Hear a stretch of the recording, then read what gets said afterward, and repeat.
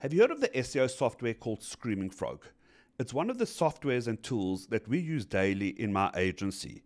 It helps us tremendously with website audits and finding technical SEO issues as well as on-site SEO issues. The way it works is like this. You put in any URL and you press enter. Now, depending on the size of the website, you have to give it a bit of time because what the software does, it goes into the website and reads every single page and file in it. Once the software is finished crawling the site, there's a lot of things that you can do with it. The first report that I like to look at is the issues report. You download it, and from there you can see all the technical issues that are affecting your website.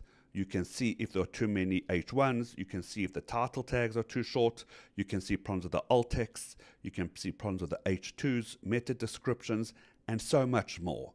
As you can see, the list is quite big, and obviously depending on the website that you're looking at, the issues can vary. The next report that I use, which is really great, is the SERP summary. What the report will show you is all the URLs in one column, as well as the page titles and the page descriptions. It will also show you how many characters is in the page titles and page descriptions.